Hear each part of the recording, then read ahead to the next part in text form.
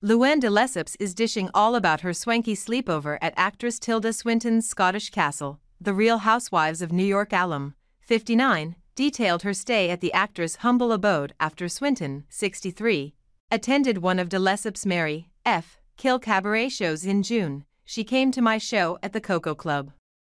It's a pretty swanky club in London, de Lesseps exclusively told Us Weekly, adding that she heard Swinton was coming but didn't know if she would attend for sure.